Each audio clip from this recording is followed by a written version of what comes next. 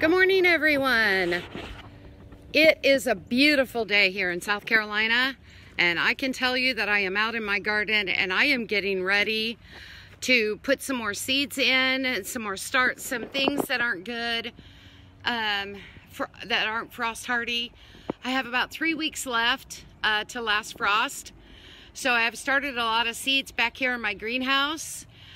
Some I'm putting outside today. Some more of my peas are ready to go into the ground, so I'm going to be doing that. I also have a lot of seed starts. I'm going to go ahead and get started. They recommend about 3 to 4 weeks before last frost to get them started. And so I'm running a little late. I know, but I'm going to get those going today. So I'm going to be showing you what I'm going to start today. I'm going to be showing you how my blackberries are doing that I have started at one end of my garden. You know, I got my potatoes in. You know, I also got in some sunflower seeds, and there are some things that I'm going to go ahead and direct sow today, and some things that I'm going to just start in the greenhouse. My cucumbers are doing amazing. I cannot believe it. So I'll be putting those out in my hygge thing I got going back here. I still have to research and find out more about that, but I'm going to show you some of that also. So come along for some fun in the garden today.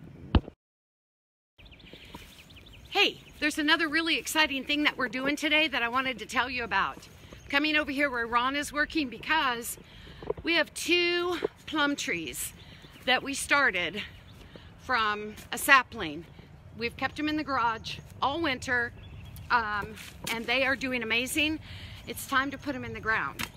What we have over here are a couple apple trees and a couple of pear trees. So now, my sweetie pie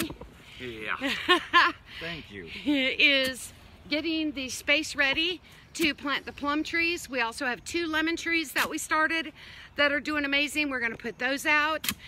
We have 2 elderberries that we're going to put out. And we have 2 rows of Sharon trees. They don't bear fruit, but they're beautiful. And they're biblical, and I like them. And my uncle gave those saplings to me. We kept all those in the garage over the winter. And now we're at the point where we're going to go ahead and get the holes dug and get those put in. Cross your fingers. We've never done it before. It's our first time, so we hope we're going to do everything right. We're doing some research to check it out. So stay with us as we plant those.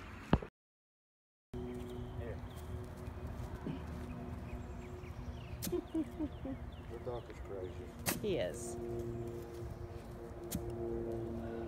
Doing all right, babe? Getting old. Getting old? Aren't we all? Let's hope we do. Thank God. Taking you here into the garage because we want to show you there are the 2 plums. And there's the lemon, looking amazing, but this is where we kept our saplings throughout the winter so we could plant. I hope I can get them out. Can we roll the barrel and kind of squeeze the root a little to get him to come out? Try. Be careful, don't hurt him. Oh, exactly. That was long growing from a twig. Okay guys, so we're working on our little mini orchard where I've already told you that we have apple trees, pear trees, we have plum trees, we also have pecan, we have walnut. Now we're putting in 2 more plum trees, which we started from a little sapling, and we have 1 successfully put in, and we did it, well, we read on it and did it the way they said. Now we're expecting a goodly amount of rain over the next 5 days. So we've kind of left a little gully around it to really get that water down in there. He's off getting the 2nd plum tree, which we're going to plant about 6 feet away. Then we're going to put in 2 lemons and 2, what do you call those things? Elderberries. Okay, we got in the lemon tree, and we decided only to plant the 1. The other one's still a little small, so I'm going to go ahead and keep that through this summer down by my greenhouse and keep tending to it to see if I can get that to perk up a little bit before I put him in the ground. We got the elderberries in, which I'm stoked. We have both of the plum trees in. So excited about that. And now we are going to put in 2 rows of Sharon trees for the beauty. They're beautiful, beautiful flowers. We intend to keep them pruned down so that they don't grow super tall, but short, and add beauty to the orchard. So we will also be feeding the apples and plum trees. So I'm gonna take a break for right now. What about you, babe? For sure. How was it planting all those trees? Exhausting. Exhausting. But our orchard's looking good. Yeah. Yeah, it's gonna be beautiful, huh? Yeah. It's gonna be beautiful. So it's gonna be worth the hard work. I know, when was the right time to plant a tree? 10 years ago? But at least we're planting trees.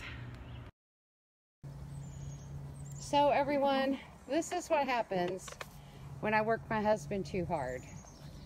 He has to take a break. But let me show you what he accomplished, because he definitely deserves that break. This is just the potatoes, the daffodils, and the King Tut peas. And right here is another batch that I'm getting ready to plant. Over here I'm going to be starting some new seedlings. And but what I want to show you is over here, where we put in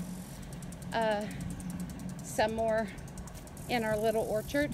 Now you're going to see the pots there. Those are kiwi, avocado, lemon that are not ready to go in the ground yet. But I wanted them to be over here with the rest of their friends. And also because of the watering that my husband's got going on here. And we have it on a timer. So that's going to help tremendously. And you can see these are the apple and our apple and pear trees that we have here already. But here, sorry about the finger, are the 2 plum trees. This in this pot right here is kiwi. These 2 back here, if you can even see them, guys, I apologize, are the Rose of Sharon. There is the lemon. I went ahead and moved my blackberries over here, right there between the 2 elderberries that I have planted. I know you can't, it doesn't seem like much yet, but it's going to be amazing when it gets done. Okay guys, that's what we got done this morning. Took us a few hours. We did some research and studied how to plant them and how to fertilize them and what we should do before. So, cross your fingers. We've never planted, well, it's been a long time since we've planted trees, but we wanted to get a little orchard going, and my grandkids absolutely love it.